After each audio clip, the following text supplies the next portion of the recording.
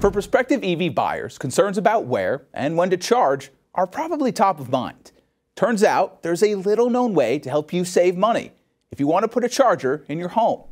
Within the Biden administration's Inflation Reduction Act, there is a separate tax incentive aimed at encouraging people to install EV chargers.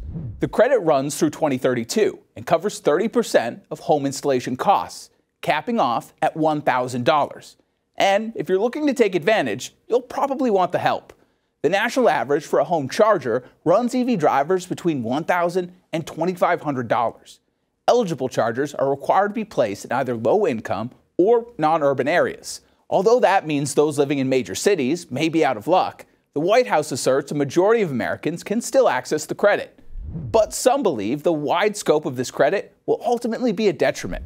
More affluent areas like Martha's Vineyard, Malibu, Breckenridge, and parts of Hampton Beach all qualify. Senator Joe Manchin said the rules, quote, spit in the face of rural Americans.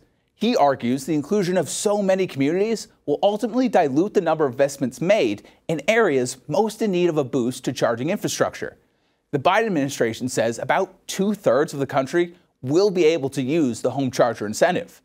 Manchin is also raising questions about whether or not Congress has the budget to fund such a large subsidy.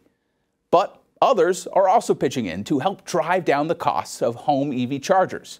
Some states, metropolitan areas, and utility providers are offering additional incentives that can be combined with the federal tax credit.